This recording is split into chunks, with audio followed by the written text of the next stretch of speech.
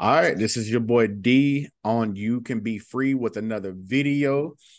I got a good friend on today, Nicola, one of the coolest people that I've met since I've been in Florida. She is from Jamaica and got a powerful testimony. Now, normally I get a little bit information from people about their story just to see if I can see if they're going to be a good fit for this, for this channel, make sure our beliefs are online and stuff like that.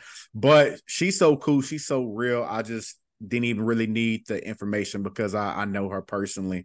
So this is going to be my first time hearing a lot of this. So I'm excited to hear.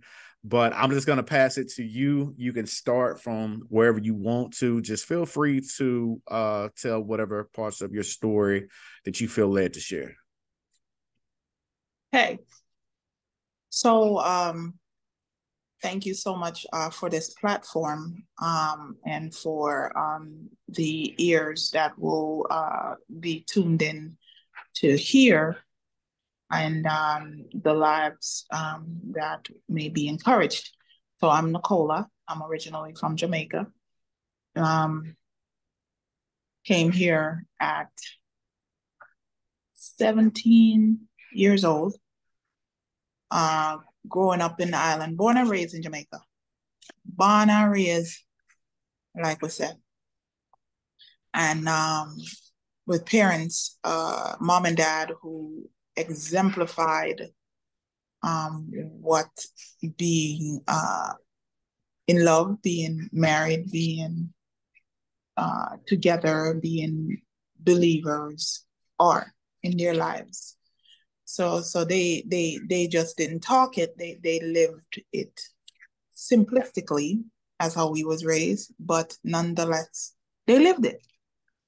And so when I came here, my father and mother thought at the time when I was coming here that it would be a good idea to give me the exposure to the United States of America, get me away from there because they figure, there she was probably going to get in trouble, all that. But I mean, nothing really great because yeah, it started like hanging out a little bit with friends, still go school, but hang out and started getting into the whole boyfriend scene. And then we started smoking weed. We call it marijuana. We call it ganja, right? Just Mm. is what them call it.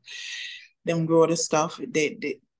We got in it. And so so when they brought me here to the United States, they said, well, we are bringing her to the land of opportunity because that's what we see it as being Jamaicans, even until today, we see America as land of opportunity.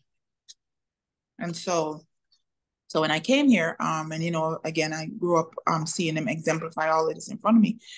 I began to, as a teenager, begin to ask God question, who is this God? Because that's what they introduced to me.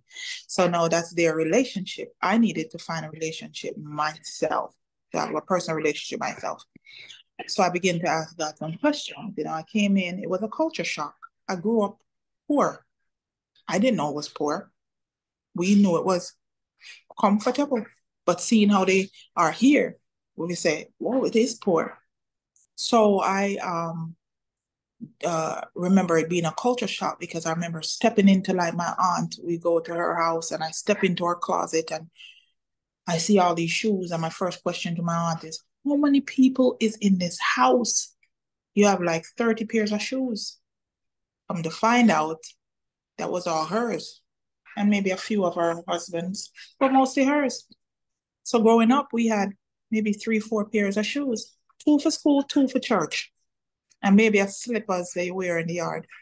That was it. And forget having your closet of your own. Didn't have that.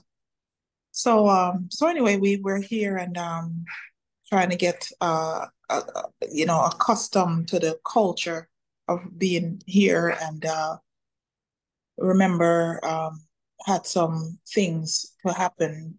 I'm gonna say growing up had some things happen that my parents did not know about that I covered up, which was being introduced to sex at an early age. So the spirit of promiscuity was there. They did not know. And so that spirit attached itself, spirit of promiscuity attached itself, and of course followed me throughout. And I've never really shared that to them, that the neighbor took advantage, the older boy, and it was then he brought in another boy, and then it was all this. And so it was all these things that was happening to me that I never really faced. So I kind of stuffed it and just move on. So I came here, and as I was moving through life, navigating through life in America, um, was trying to follow one of my cousins that was here, end up being fast, as they say, and end up being date raped. Did not share that with anybody but my cousin at the time, who told me don't tell nobody. So she's telling me don't tell anybody. So, and me blaming myself, going, well, it's because I shouldn't have followed her to this guy house who had another guy there and all this stuff. So anyway, just these different bad experiences that was happening, and of course, and I'm questioning, my spirituality for me, my sense of God, the direction, and who am I, and who are you, God, and my parents love you, who are you to me? And then I remember one night, or one day, just having kind of like what they call an experience, where it was a vision, where I seen myself. It's almost like I was dying, and this man came over me in white robe, and he's floating over my bed. And I remember feeling like my spirit was leaving my body, and this man is floating over my bed, and he's holding his hands up with his hands raised.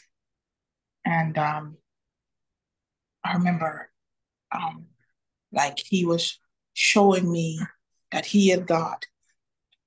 And didn't remember the words, but I remember feeling like it was critical that I acknowledged him as God. And it was that experience that I had, once I was almost awake but asleep, when I had that encounter. And that's one of many encounters that I've had over the time. And I've since then gone to got saved and everything, and was into got into the ministry, and was working in the ministry, Florida State Young People's Choir, traveling all over the world. We did Bible Bowl. I would study because I grew up with the Bible. Like the Bible is a part of our curriculum in Jamaica. So when people say, well, they learn in the 23rd Psalm, I knew it at 7 years old. I knew it. 7, 8 years old, we knew it because it was part of the growing up in our curriculum. The Bible was. And so Psalms 1, Psalms 23, Psalms 100, just part of this. And so I did. And when they would do Bible Bowl, it was nothing for me to study and know the word, because the word was a part of us growing up. And so we won all these trophies and stuff. And so I remember, doing all of that in the church and everything, and getting to a place in my life, I guess, where the best way I could put it, now life start happening for real, for real. And so I ended up marrying a gentleman in the church that I met in the church, and I thought that he was saved, sanctified, and filled with the Holy Spirit. Only come to find out, said thought he was delivered from crack cocaine, because that was his life before then, but he was in the church, life was clean up everything. Got married, and here comes the abuse. When we would argue, he would choke me, slap me around a little bit, right? But nonetheless, push me when we would argue. So these things, kept on happening. And I was like, again, questioning God, because I didn't grow up seeing my mom in that. I didn't see my dad do that. So now I want to know, well, why do I need to stay with this? And what is this? And end up to get away from him, joining the military. So when I went into the service, realized that I could do it. I got pregnant with our daughter. Then I went into the service. And when I went into the service is when I decided to leave from that marriage. And so I did, got away from that marriage, and went into a women's shelter for a little bit when I went to still in the military. Went to visit him at in the time he was living in Pennsylvania. We got into an argument because he didn't want me to leave him and didn't want me to leave with our daughter. So he decided to beat me up then, and that's when I ended up in the women's shelter. So the military made sure that I was taken care of though, and everything. And he then said, "Well, if you want to see our daughter, you have to drop charges. You have to drop charges. You will not see her if you don't drop charges." And so I dropped charges against him. I had a protection from abuse order, dropped that because I want to see my daughter. So got through that and compromise, did that for him, and got to see my daughter. The courts gave him primary physical, gave me partial physical custody. And because I was in the military, I stayed in the military, did well, but I ended up leaving out of that marriage. And at one point in the military, all that was happening to me, the rape, the early sexual abuse when I was little, and the abuse that happened in the marriage, all of that was just compounding and compounding and compounding. I never really was dealing with any of it, right? So ended up in a relationship when I was in the military that just really pushed me over the edge. And, you know, as a believer, I wasn't relying on God to bring me through that pain. I was relying on my own understanding. And so when that relationship went bad, I attempted to take my life when I was there in the military. And wasn't successful, thank God. And I remember the doctor sending me through therapy. And when I went through therapy and started dealing with all the stuff, it started coming out of all the things that I've dealt with, all the things that happened to me that I never really dealt with. And so I had to start dealing with them, with the demons, so to speak, right? That was there. And I remember after going through that and kind of going through therapy, getting pregnant with my daughter, left, and just the military because of motherhood, and just came out and stayed in Georgia for a little while, stayed around in Georgia, and decided to make that a home just for a little bit because I wasn't sure if I wanted to come back to Florida. But it wasn't until my dad passed away suddenly in Jamaica that I decided, okay, I'm gonna leave Florida, I'm Georgia, and I'll come back to Florida where I have some family. Really, most of my family then was in Jamaica, but I had some family here in Florida. So I want to pause there and see if you have anything, any.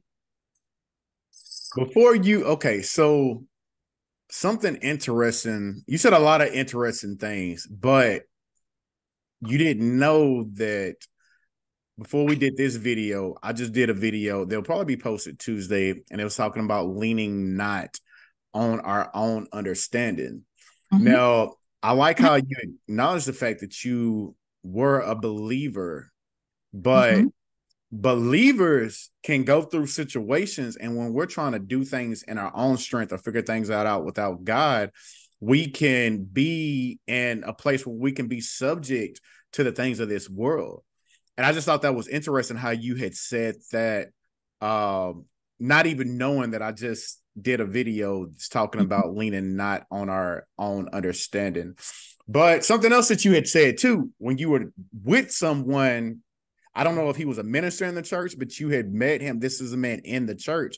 So that's a point out for people too, that just because you're with someone and they're calling themselves a Christian or they're doing stuff in the church, that do not mean that this person is walking upright, or that don't mean that this person is going to be better than a person that is not in the church or not in the church every Sunday. So I just wanted to point that out.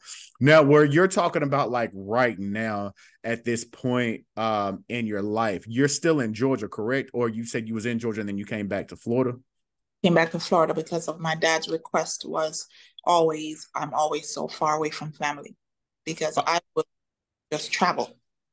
And I don't care if I don't know nobody there. I'm just gonna go because that's just, how I am. And so I grew up in like the whole system, the whole being in around people that was believers and being around, the scripture said having a form of God, godliness. but denying the power thereof. And so that's what so I know the whole thing. I could go fast forward a bit, into going to my second marriage. Second marriage, I met a man who was the co-pastor of a big church in Miami. And at the time I met him, I was in church myself, walking the walk. And again, or I'm going to say, yeah, I was walking the walk because I was serving in another ministry when I met him. And this man was directly under the lead pastor himself. So if I had a title for that period of my life, it would be called, for a book, it would be called Exposed. Right? Because the church that I've seen, that I've come to know, all of it again is just a matter of form. There wasn't any power. And so this man. Before you go forward, break that down a little bit when you say form but no power. Form and no power. Because so how do I say this? I say form because we have gotten so used to being religious. Come on. Right? Mm-hmm. I think of the woman at the well. I want to use the woman at the well as an example because that was me, right? Before my mom and dad, my grandparents served God. When she met Jesus, every day she would go up there. When she met Yeshua, his name, his Hebrew name, she would go up to the well for water to drink. Mm-hmm. She would go because she felt thirsty. She would go up. She said, and then they had a mountain that they would climb when they gathered, that they would go up to think that they will meet the maker, to meet the God that they would look for. So this is, and how did that God look to her? So this is what we see happen with the system of religion. The people are going and they're gathering and they're meeting, but God is not there. Right? Right. We remember with David when the ark was removed, and I love that teaching in the Old Testament. In the people say the Old Testament is done away. No, it's not, because it's one book. That's right. So the people were carrying around the ark. I mean, the Ark of the Covenant, but the ark was nowhere present in it. So this is what the system of religion has given to people. That's why we have people being, I say, being beat up on, being whopped up when they have, in this world, because they failed. Right? The church has failed. Mm-hmm. Here's it. I had, as somebody that was married to a man that was in the church, that was a minister, and we're too busy making sure this person is sitting right here, and this person has to dress a certain way, and this person has to look a certain way. And I would tell them, when I got in there in my rebellious self, I said, I'm not going to dress like that. I'm not going to sit there, because I want people to know that I could be reached as a pastor's wife. I don't want people to think that I'm untouchable or unreachable. And so, again, to this woman, the people are going every day. Nothing is happening, and they're going every day, and no change and no growth, and they're going every day, and they're missing it. Right? They're missing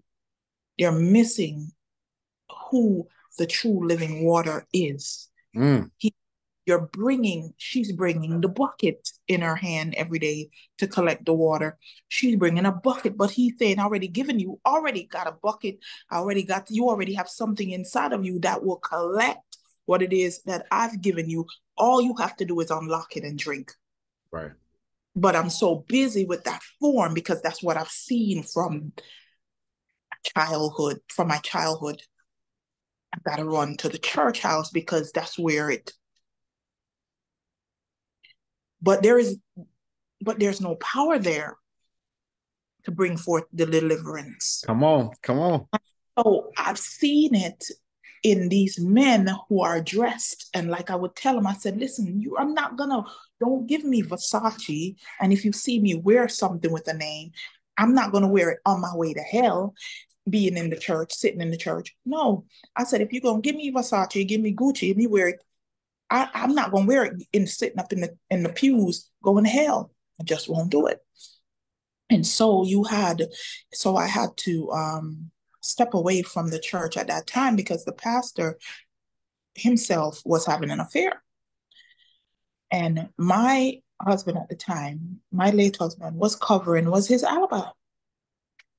And I was very, very disappointed. And this is just not something that's new to the church. This is something that's happened over and over again, that people, that they tend to, instead of exposing it, they cover it up. Right.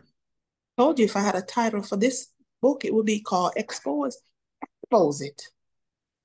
Expose it. So that God could deal with it. And so time and time again, the woman would go because she's going to the well to drink the water, to the well to catch the water to drink, to the well to catch the water to drink, when what she was really looking for is not in that particular location, right? And she had that encounter with the well himself, the true living water. And he said, rivers of living water will flow from you because now you've had that true taste of who I am. Yeah. And after she had that experience, if anyone who's watching this go back and read that story, the end of it, it says in the Bible, she left that water there. She left what she was carrying. And that's how it is. When you really get a taste of the true living water, his spirit, you leave all that other stuff behind. But like you said, I loved how you was talking about, that's why we're going to get back to your story, but that's why I wanted you to stop, because a lot of times in church, we're just having a religious, the Bible calls it a tradition of man, where there's no change, there's no power, but a lot of people don't know the difference of really being touched by the power of God. But when that woman at the well, when she got touched, she was carrying something. She left it there. The Bible says she left her bucket there. So I wanted you to break that down. You did an excellent job explaining that, but we can go ahead and get back to your story. But she was carrying it. You see, she was carrying it. What she was carrying, she always had. She was impregnated with, right? Mm-hmm. It's just that the seed was already always been inside of her. That when life come in contact, when the Ruach himself come in contact with the seed, something must happen. And so therefore it ignited what she already had on the inside of her. It ignited that seed that was already on the inside of her. And I say that for a good segue into where I went. Years later, I found myself, because I had all the titles. I know what that's like to be the pastor's wife. God's not impressed with none of that. Right. So years later, I found myself incarcerated, right? Because I was straddling the fence. So now I found myself incarcerated, but this is what I want everybody to get. I've been impregnated with the seed. The seed has been on the inside. The Spirit himself ignited that seed when I got incarcerated. And so he asked me, he said, do you love me? And I said, yes, I love you, Father. He said, if you love me, feed my sheep. So I find myself in what could have been the worst situation of my life, now with the opportunity to minister his life to the women on the inside. Okay, so let me stop you there. Now, we don't have to talk about what got you into the prison, but what I want you to talk about before we get to the point of you talking about your experience in jail is, what was your life like before then? Because I've talked about on certain videos how we don't just jump into situations like that where we end up in jail or we end up in a certain situation. It's the small foxes, it's just, it's certain things. So what was happening in your life that happened before you got there? Like, what led to that, you think, or no? Well, this is what I know. I know that I was in a relationship at the time with a married man that I had no business being with. Ended up being pregnant for this man. Okay. After having known better, and but the flesh, I was being led by the flesh, and I gave into that leading, that living, and so that brought me into, from just opening that door and so many others, brought me into being incarcerated. And so when that happened, it was I was given a 15-year sentence, and I remember saying or sensing in the flesh part of my mind is, this is it, I'm done. And I remember in the God being God and him being so mighty, because the entire time that I was there, I remember fasting and praying and seeking him. And he said, feed my sheep. And so when I was going in and I had all this time, I lost everything going in, even the children. But one of the things I did faithfully when I was in the ministry is tithe. I always tithe and sow seeds.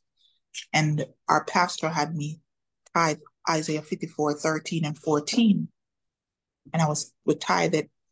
And everybody know Isaiah 54:17. No weapon formed against me prosper, and every tongue that rises up against me in judgment thou shalt condemn. No, Isaiah 13:14.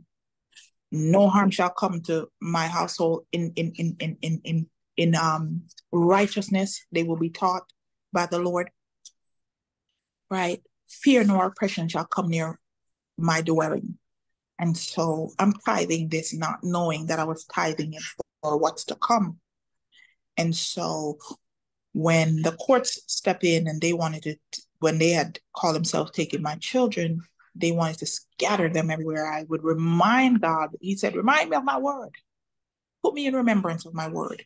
So I put him in remembrance of a word. I say, God, you said, fear no oppression shall come near my dwelling. And you said, great shall be the peace of my children. My children shall be taught by the Lord. God, you said. And so therefore, family stepped in and everything was, and took the children, and they didn't have to be in the system while I was there. I call it in Patmos because that's what that was. But I realized in being in Patmos, when John was there in Patmos, he had so many visits. It's Patmos that I created from my decisions, right? But that Patmos was one of the more fertile soils I've ever seen in ministry. As I was there and I was going through, I remember getting my sentence and getting sentenced and being pulled from there into the county as I was there from the county. And one of the women looked at me and she said, I want you to come work with me because you must be a believer. And I said, okay. I didn't even tell her. She said, I got on the floor to work with them. And they said, you're the first one we hired from prison here in the jail. So the I would work on the floor and started receiving so much favor with the captains and the sergeants. And I remember they used to come find me to pray. And they would find this girl. They said, go let her pray because something happened. Something happened when she prayed for you, with you. And so I remember captains coming to find me and I would pray for them and everything. And the church is coming in. When the church is coming to give a service in the chapel and I'm there, they'll have me open in prayer. Some of them started having me deliver a word, depending on the leading. And I just remember and it was such a fertile time that during the time when I was what could have been the most devastating point in my life, end up being one of the most. I studied. People say, "What do you think God was dealing with you when you were there?" I said, "Here's what I knew that He was dealing with. It was not the fruit that He was dealing with. But fruit grows on tree. When the fruit grows on the tree, the fruit come drop off the tree. The people eat the fruit. The fruit gone. You have period of time when the tree grow, you don't see any fruit, but the tree is there. The tree is still the tree that has that fruit. What God was dealing with me is the root of that tree. Mm-hmm. He said, your roots need to be dealt with. I said, okay, Father. So in that time, as He was dealing with the root, He said, your root need to be firmly planted in the soil. So therefore comes whatever may in your life, your roots from this point forward will never be the same in your life. And people will know. He gave me the scripture to back it. Isaiah 61:3. An oak of righteousness, a planting of the Lord for the display of His splendor. Amen. So what you're talking about, dealing with the root, I teach that when it comes to deliverance, because like you said, a lot of times people are dealing with the fruit. These are the symptoms of certain things that are going on in life, but we got to get down to the root. And sometimes that can be a painful process, because if I was to go to the doctor and I have headaches and stuff like that, I'm vomiting and all that, those are symptoms.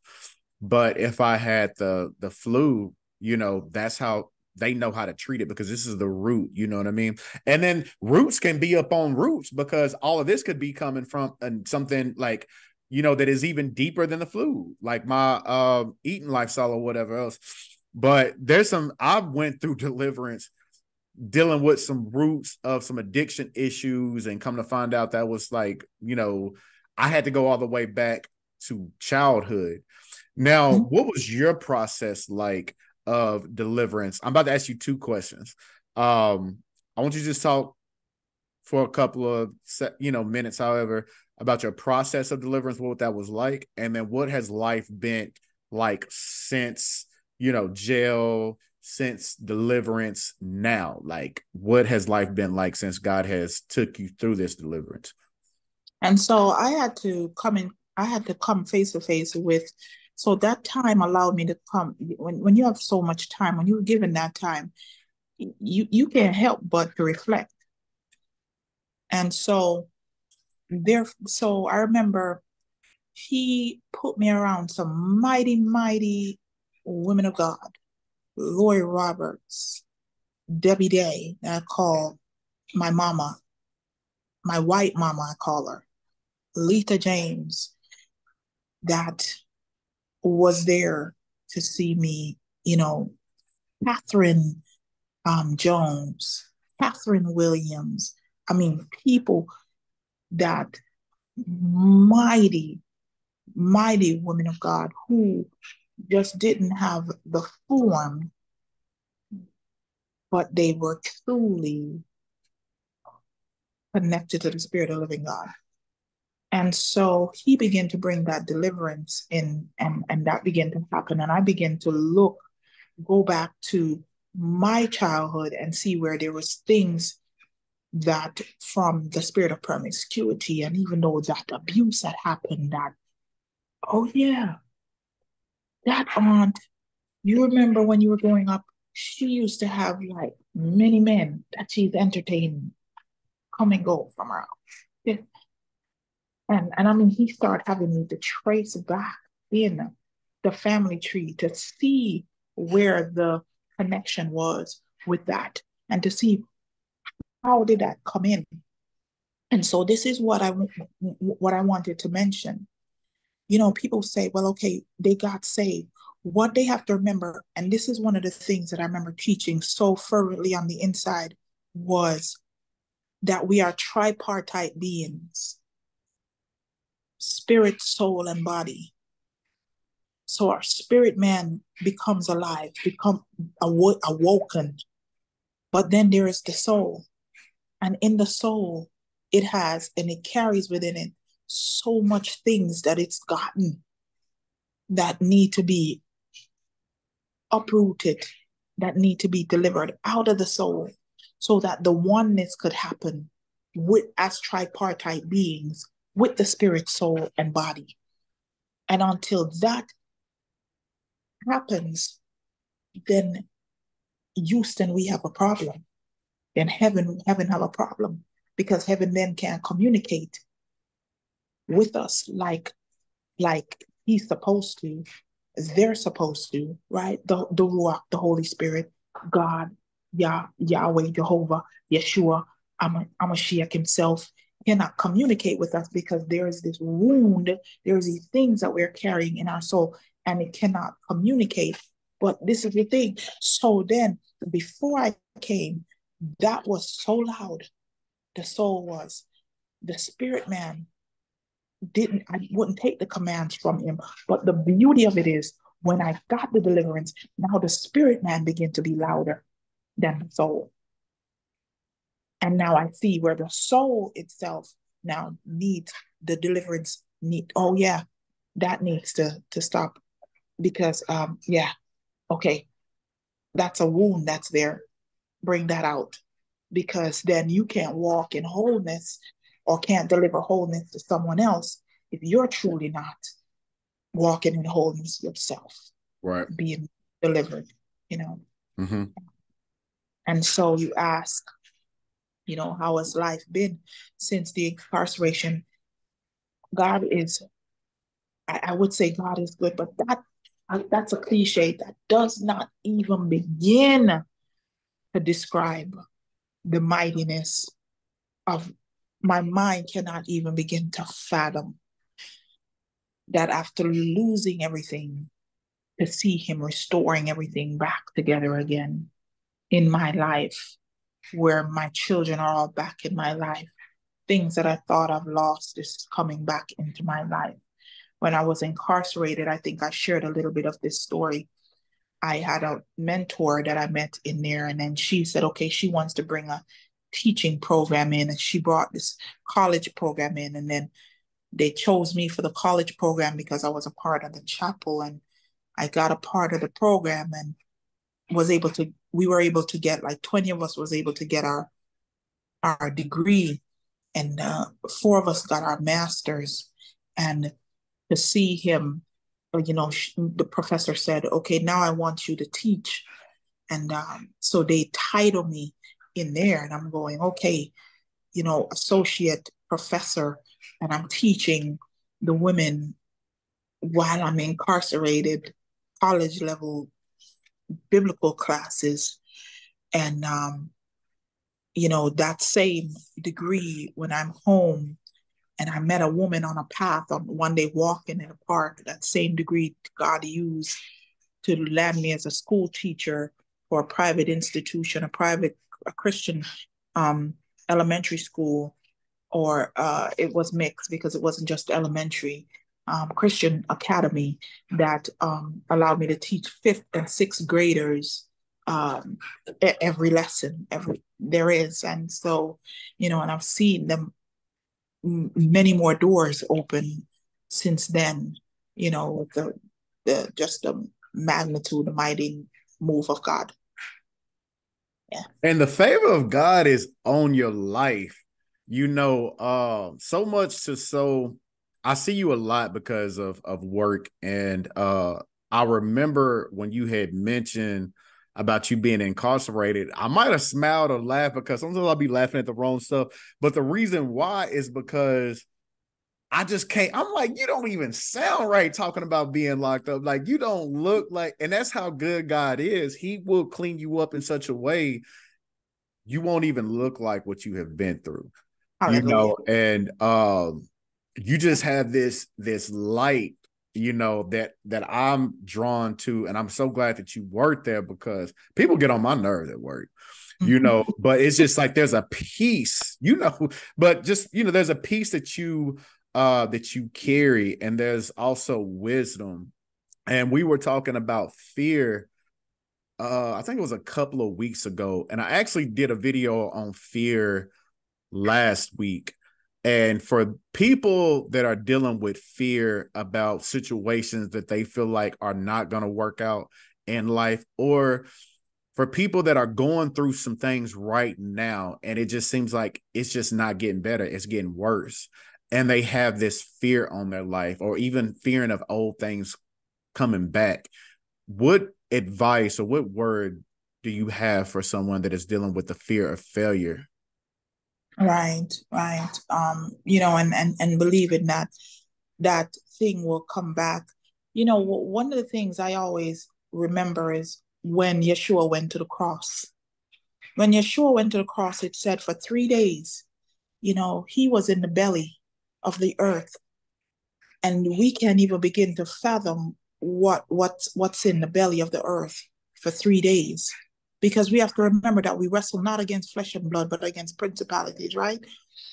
And so what we wrestle with is spiritual, right? It's not carnal. Mm-hmm. It's spiritual. And so therefore, and when I say we, the spirit world, because people have to remember there is a spirit world. Be sensitive to that. There is a spirit world. He went 3 days down in the belly of the earth, and he went not to wrestle, but I believe he went to to slay every, with just his presence, slay every demon there is in that spirit world, right? In the way of like, nope, you can't have authority. Nope, drugs, you don't have authority. Nope, promiscuity, you don't have authority. Nope, spirit of molestation, you don't have authority. You can't have authority. You name it. Spirit of backbiting, you don't have authority. Gluttony, you don't have authority. You name it. Whatever that spirit is, you don't have the authority over that individual anymore because Yeshua for 3 days did it. And when he did before he went on the cross, he and went down, he said, it is finished. It is finished. He didn't say to be continued. Then I'm going to wrestle, go back down there, wrestle. No, he said, it is finished. And so that's one of my driving forces in my spirit. If Yeshua said it is finished, and then he's announcing to the atmosphere, because he's that heaven that's here on earth as a witness, because he said heaven and earth must witness for it to come to pass. So therefore the witness came, right? And he declared it as heaven's witness. He declared it in the flesh as earth witness. He declared and said, it is finished. That is what he declared from the beginning. So he's saying now, it is done. complete. It is finished. The witness, heaven and earth is now witnessing it. Now, he said, every knee shall bow. He said, not only am I going to declare this here, he said, I am now going to go to hell so that hell could bow. And that's what he did for 3 days. Everything in hell was bowing. So therefore, heaven, earth, and hell, all three, right, was that witness, had to agree, had to come in agreement, whether they agreed or not, had to agree that he is, and he is says, it is finished, not to be continued, it is finished. So therefore, every spirit of addiction, every spirit must come under that obedience. Come on. Amen. I feel the Spirit of God just all over you. It is coming through the airways. That was powerful. That was powerful. I'm just blown away with that. So I do got another question. But I'm still just I was still just, you hit me. You really did. You hit me for real. I wasn't expecting all that. That was powerful. That was so powerful. My last question is for anybody who's watching this, who has gone through some of the things that you have went through and have overcome. What closing words do you just have for a person that may still be there? Just any closing words that God has given you right now. Right. Because there is days when the enemy, I'm not even going to mention the enemy. There's days when in myself, I feel like this is a lot. But then I remember scriptures that he said, my yoke is easy and my burden is light.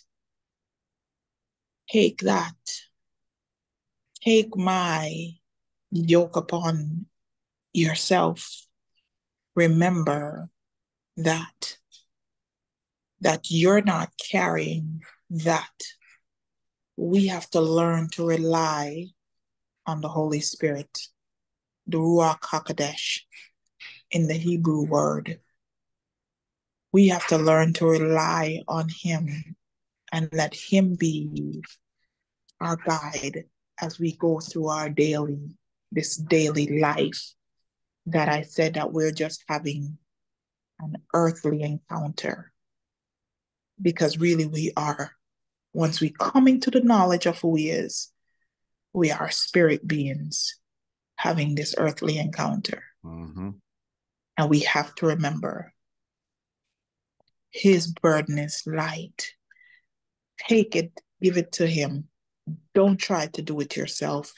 Rely on the systems that he has placed around you. Don't be afraid to call somebody up if you have somebody that you know that you could just lean into, and they're going to let you be yourself as you get past that pain, that hurt, that whatever it is that may be. Lean into them and share with them whatever it is that may try to hold you back, whether it be yourself or even the enemy may try to hold you back. And always. Amen. You just said it, and you also said this earlier in the video, and this is something that I want people to catch. I actually was just telling a friend this, and I'm going to send this to her as soon as we get finished recording, because your words was powerful. I want to thank you for your time.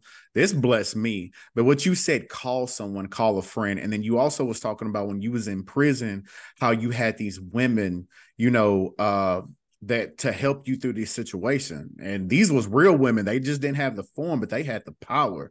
And for men and women that will see this, and you may be in a situation in your life, no matter what the situation is, if you're dealing with addiction or if you just need God to restore some things, having the right people in your life is so important. People that are real, people that are people that you can trust. And we have talked about religion, the difference between having a form of godliness for people that are actually really carrying this power.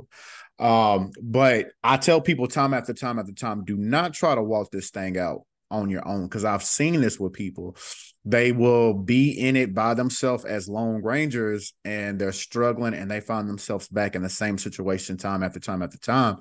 So having the right people in your life is everything. And if you don't have them, pray for the people, because God will provide everything that you need. I want to thank you again for your time. Like I said, this blessed me. I'm going to have to watch this again myself. And I'm going to close out as I always do. No matter what you're going through, no matter what you're dealing with, just know that you can be free, because who the Son has set free is free indeed. We love y'all, and we are out.